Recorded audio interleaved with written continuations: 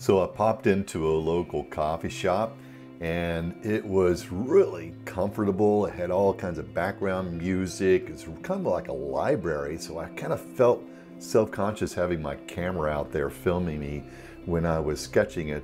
So I just took these pictures. Had myself a really delicious cookie with a peppermint mocha latte, and I used the Tombow to just quickly sketch what is there. And then I brought it back home and chose the colors to use. Now here's the paint that I'm going to use. It's a Winsor Newton, and I'm only going to use 3 colors. I'm going to be using cadmium yellow, burnt sienna, and ultramarine blue. I just love that blue.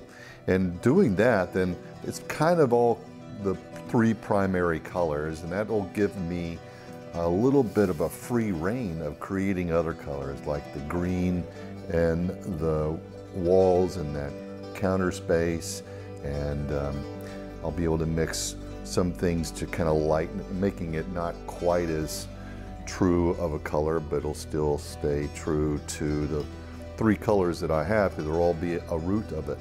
The 2 paint brushes that I'm going to use are a round brush, not a very big one, and I'm going to use a thin brush in rigger. And then before, what I did is I sketched it first with a Tombow. I used this end over here to sketch just the overall layout. Later on, at the very last, I'll use the brush pen part of it to give it some texture and also some depth and shadows.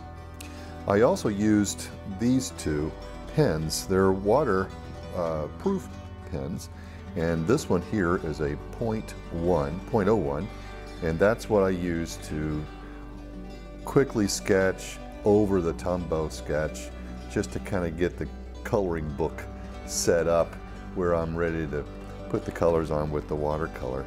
And then later on at the very end, I highlighted a few edges with the same type of pen.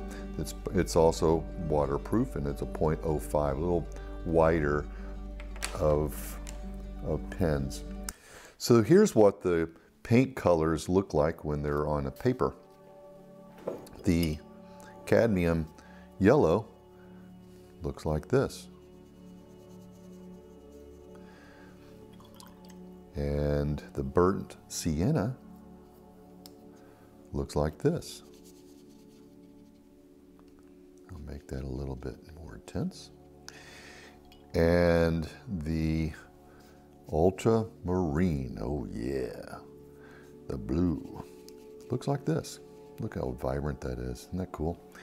And then what I'll do later is I will add some of the ultramarine with the cadmium yellow, and I'll make myself a little bit of green. And it looks like this.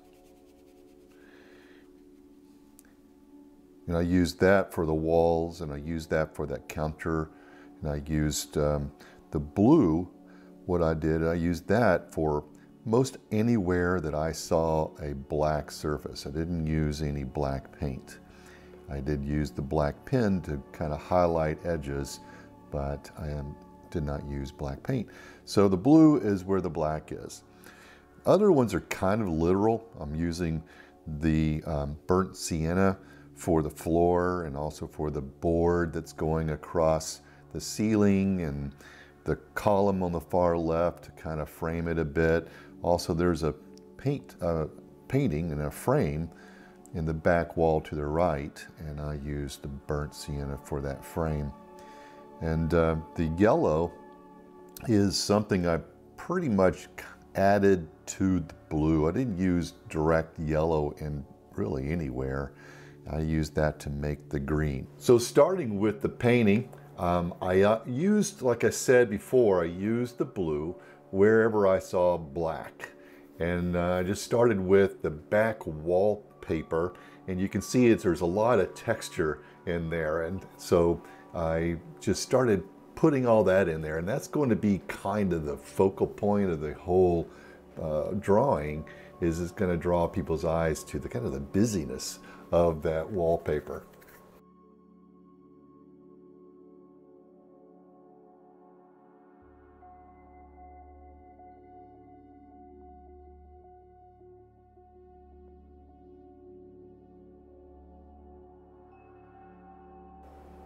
I'm using a rigger because it's almost like a pen. You can put a little color on the end of that paintbrush and just pin it on to wherever you want.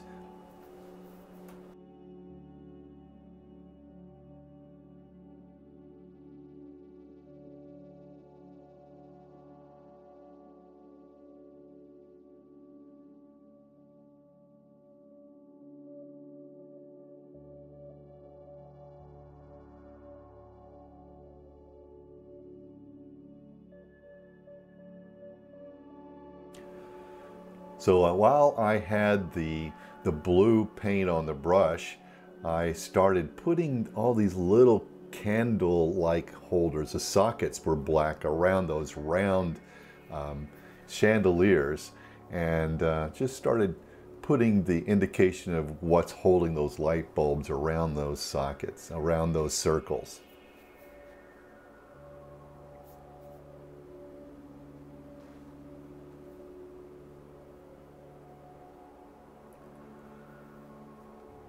I also noticed that the stem of the seat over there was black or a dark color. So well, just using the dark blue first, I just went ahead and popped it in the blue. Now, oftentimes, I and other people will use the lighter colors and then build on top of it. But I was just jumping in with both feet, and I decided to go ahead and give the accent first and then kind of let it blend out from there. The painting had a little bit of a blue in it also, so I just kind of washed a little bit of blue in the painting area. And outside the window was the soffit of the store itself, kind of peeking on the top of the window view, and so I'm indicating that. And below that was some kind of a hanging pendant. Maybe it was a light or lantern, I don't know. And so I just went ahead and sketched that really roughly and loosely. Using the round brush, I used the burnt sienna just to kind of almost wash, a dry wash, onto the floor, just to kind of give it a little bit of texture. And I kind of liked how the paint kind of puddled here and there, because the floor is not going to be exactly the same color, and it kind of lets the paint itself do whatever it wants to do to express some lights and darks and textures. Using the same sienna, I used that paint to paint around that picture that was blue. The frame was kind of a sienna color, and so I just used that color for the paint frame.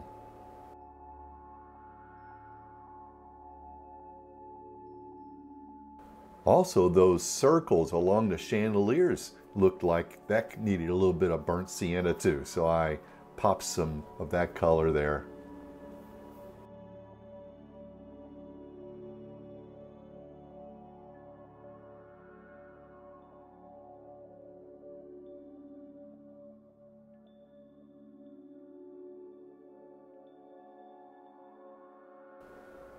And the fireplace, and they didn't really have a fireplace, it was a virtual one and a TV screen, and that too had a little bit of a burnt sienna color where the fire was.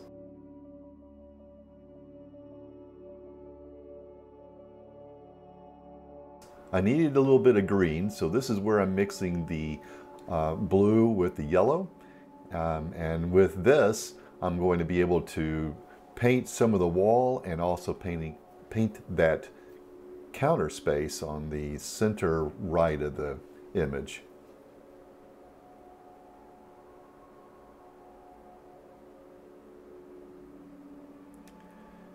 Again, using the round brush and kind of the side of it, it allows me to be able to put some color on a broader area without really being too pinpointy and too exact.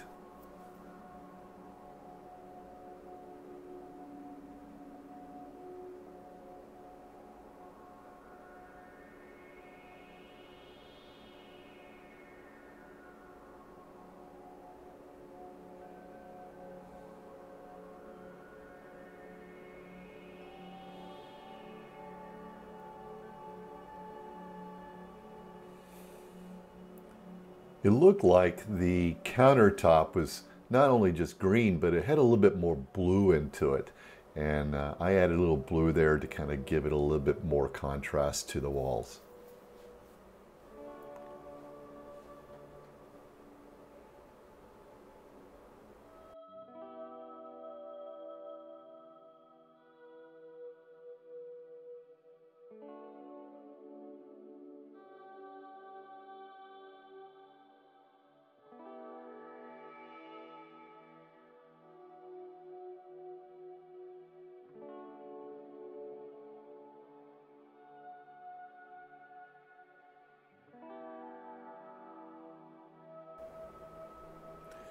And the chair needed a little bit of color. It was a reddish chair, and I used the paint that I chose. I used the burnt sienna to kind of indicate that, and also the legs of that little table that's holding the TV. And I noticed that in between those legs of the table holding the TV was also, I could see past that and see the wall. So I had to remix my green a bit in order to match some of the green wall that I had already painted around there. Got a little bit too far down. So it's good to have a napkin nearby to be able to pick up some of the paint you don't want to stay.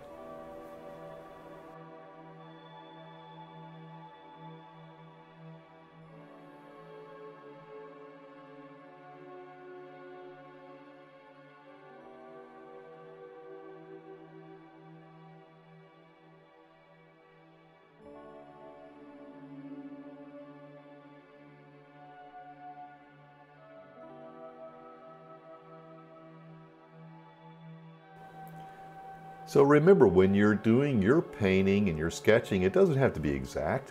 It's you expressing what you see and what you feel. And so it's all worth it. It can be kind of like a documentary or a diary, a picture diary of places you've been and things you thought. Hey, thanks a lot for watching. If you like this kind of video, give me a thumbs up and let me know kind of what your comments are about how you do your sketching. Be sure to subscribe, and I'll see you on the next video.